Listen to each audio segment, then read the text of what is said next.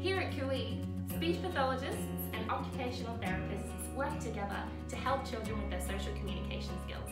From a speech pathology point of view, this is supporting their language. From an occupational point of view, this might be supporting their play skills.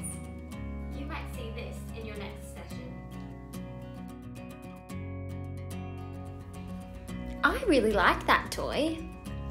Oh, you really like the blue truck. Yeah, I want to use the blue truck.